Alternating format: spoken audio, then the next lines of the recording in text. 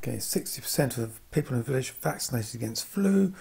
Population in the village is vaccinated and catches flu is 0.12. That's given here. Probably the person is in the village who is not vaccinated catches flu is 0.9.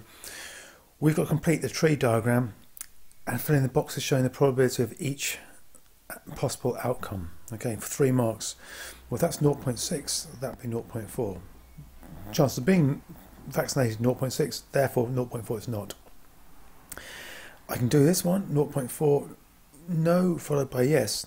I always can mark that as a cross, that means to times 0.4 times 0.9, well 4 nines are 36. It's one number, there's 2 numbers after the decimal point, so it must be 2 numbers here. So 0.36. That's 0.1 times m, so 0.1 times, well 1 times 4 is 4, but there's got to be 2 numbers after the decimal point, so that would be 0.04. Now I've got to try and fill this bit in.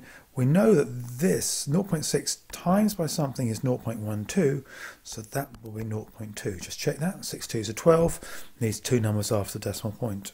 If that's 0.2, that will be 0.8.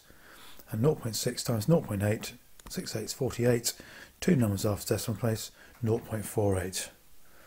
We have to work out the probability a person in the village chosen at random does not catch flu. Well, how can this catches flu? How can it be not catch flu? Let's do it in red so I can see it. That would be a not catch flu, and that one would also be a not catch flu. And so we've got 0.48.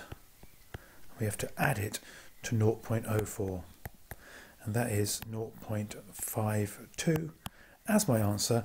And that's question 23 and the end of the paper. It's done.